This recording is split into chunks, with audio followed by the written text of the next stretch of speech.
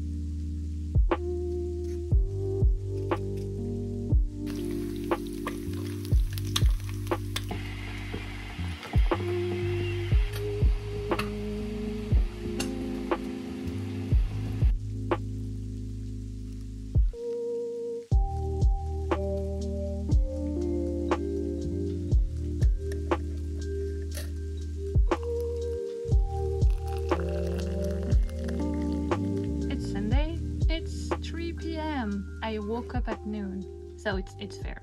I mean, it's not that late to have a brunch.